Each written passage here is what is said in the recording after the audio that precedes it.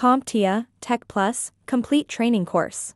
Exam Objective 2.2. Explain the purpose of common internal computing components. NIC.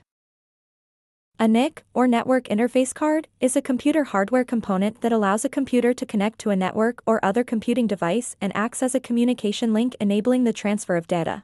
The primary function of a NIC is to convert the digital data generated by the computer into electrical signals that can be transmitted as an output. Also, they need to be able to receive data by converting electrical signals back into digital data as an input.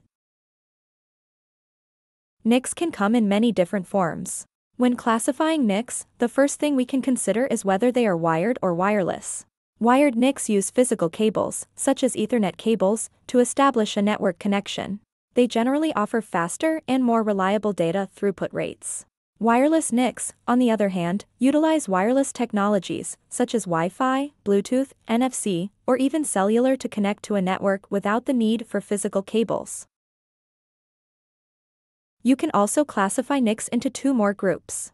They can be integrated into the motherboard of a computer. We refer to these as onboard NICs, or they can be added as a separate expansion card or add-on card. An integrated NIC is built directly into the motherboard of the computer.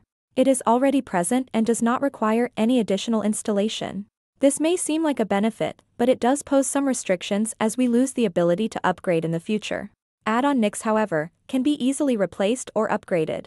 If you want to change or upgrade your network connection, you can simply remove the existing add-on NIC and install a new one.